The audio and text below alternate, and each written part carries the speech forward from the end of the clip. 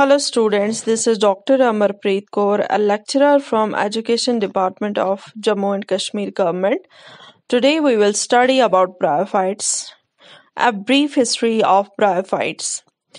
The study of bryophytes is known as bryology. The term bryophyta was coined by Robert Brown. Hadwig is known as the father of bryology. Professor Shiv Ram Kashyap is the father of Indian bryology. Now, some characteristic features of bryophytes. Bryophytes are non-vascular terrestrial plants of moist habitats in which a multicellular diploid sporophyte lives as a parasite on an independent multicellular haploid gametophyte.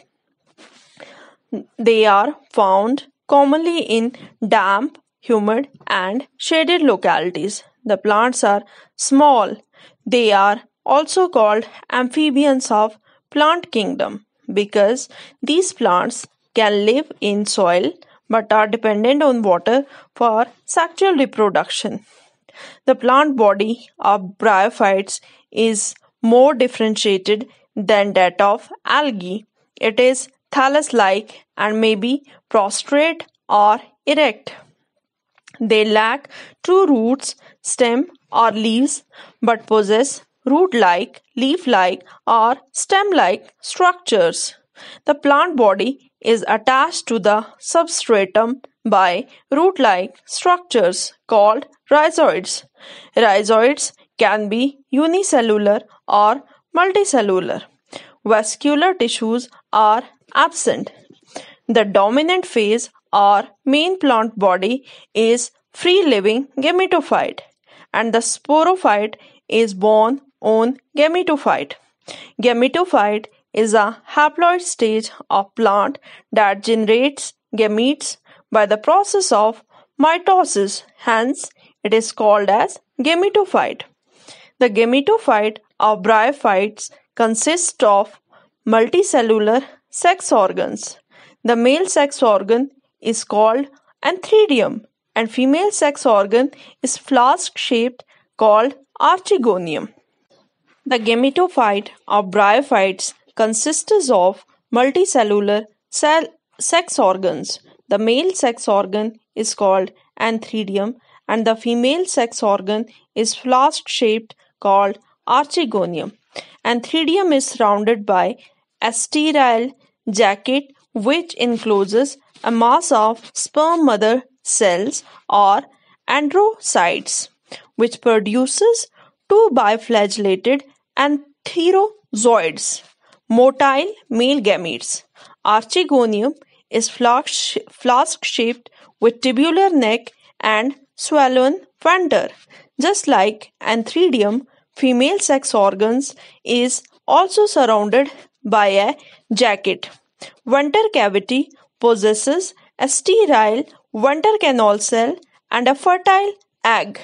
Neck encloses a few sterile neck canal cells. An external layer of water is essential for swimming of antherozoids to the archegonium. Fertilization produces zygote that is formed inside the archegonium. Zygote don't undergo reduction division immediately. Instead, they undergo mitotic division to form the embryo which develops further into diploid sporophytes. They are the first embryophytes. The sporophytes of bryophytes consists of three parts, namely capsule, seta, and fruit. Inside the capsule, the spore mother cells undergo meiosis to produce haploid spores. Bryophytes are homospores. They produce the only one type of spores. The spores get disseminated by wind.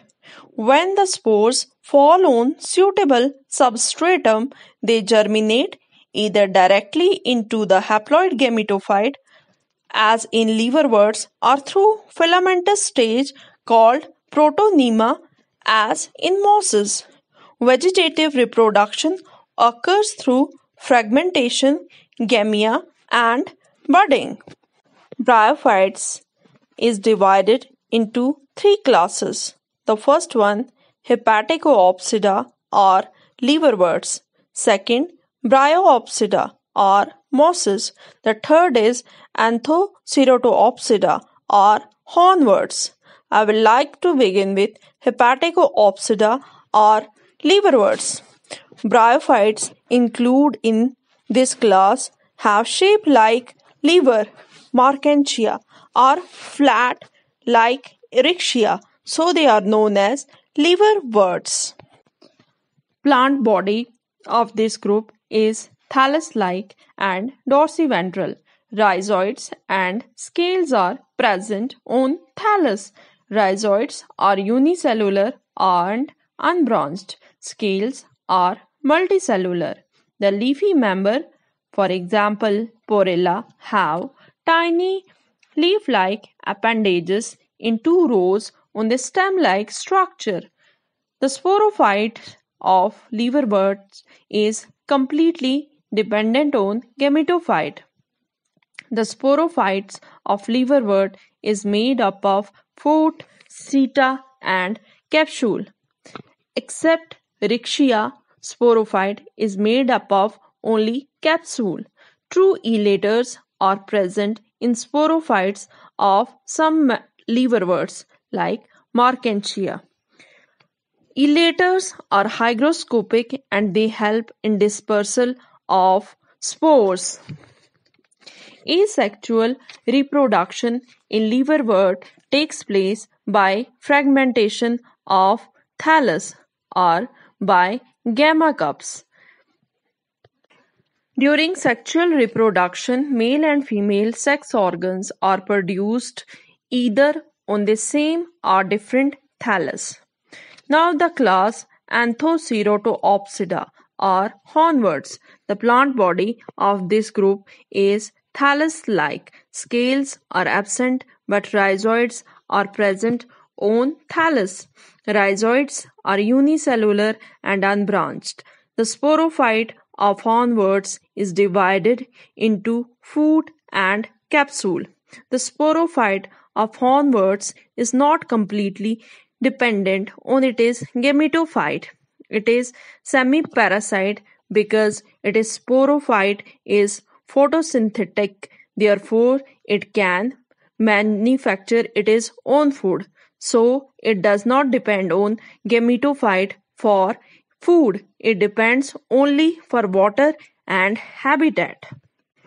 In hornworts, at the basal part of capsule, a special type of meristem is present. Due to the activeness of the meristem, the capsule grows rapidly.